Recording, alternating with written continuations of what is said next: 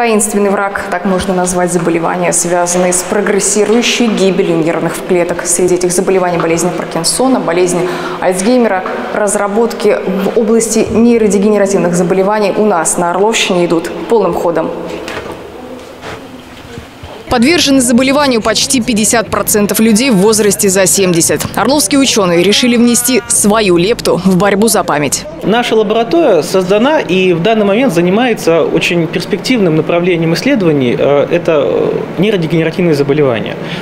Тенденции в разных странах мира, конечно, отличаются, но в целом мы наблюдаем постепенное увеличение продолжительности жизни населения.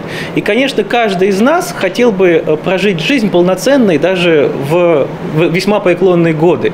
Силы молодых ученых, математиков, биологов, физиков объединили в лаборатории клеточной физиологии и патологии. Все внимание на предупреждение развития заболеваний, связанных с памятью, и разработка стратегии защиты нейронов. Исследователи поясняют, помочь в этом смогут исследования энергетических станций клеток – митохондрий.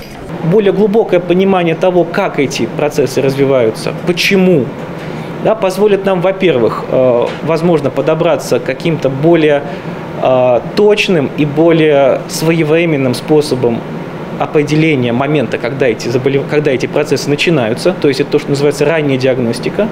Да? И, возможно, у нас это стоит в планах, возможно, мы будем говорить и о методах, в данном случае, скорее, не лечения, а профилактики. С приобретением нового помощника работа в лаборатории закипела. Еще бы, микроскопы такой мощности во всей стране можно пересчитать по пальцам одной руки.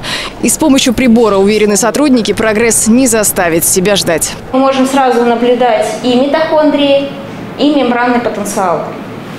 То есть здесь вот именно объединение двух технологий.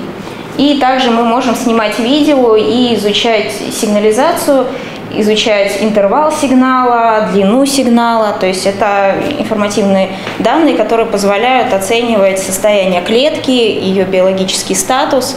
Впереди еще долгие месяцы, а то и годы кропотливой работы, опытов, взлетов и падений. Но, как говорят сотрудники, ради успешного итога стоит пройти через все. Анастасия Гришина, Алексей Нескин, телеканал «Первый областной».